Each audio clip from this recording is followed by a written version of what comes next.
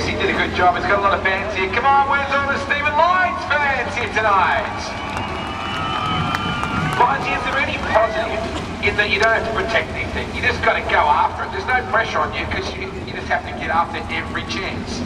Yeah, that's probably our own thing. We're sort of trying to get as many points as we can. The other way, I'll protect it. But that's what we put ourselves in a hole, and now we're trying to get ourselves out of it. So we've done as much as we can to get as many points as we can. So still end up on the grid. I mean, how much of it is luck? I mean, the two incidents that took you out last night were really not hugely a problem. When you got into Timmy Hutchins, it was probably a bit difficult, but that earlier crash in your heat race, you had nothing to do with that.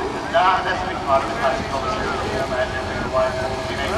Play luck on your side, and recently we had a good chance to lead. I think all the most for the whole crew and everyone keep working with this thing. But yeah, you need obviously a lot of luck on your side, and sometimes you make your own luck. Like I said last night in that lane, we had the car and we just wanted to finish it, but that's that. Here's another night, so we'll keep trying to move forward. Good luck to you as always. We're just getting Harvey, just get to the cockpit here, just show you a little bit of what's inside these things because it's very snug. Just see there, the MSD, the ignition box, just there, that red unit just there. Up to the right, oil pressure gauge, water, temperature gauge as well. Tacho there on the left where he keeps an eye on things. Down inside, he's actually got his fuel tap down. If you just touch that for me, Lindsay.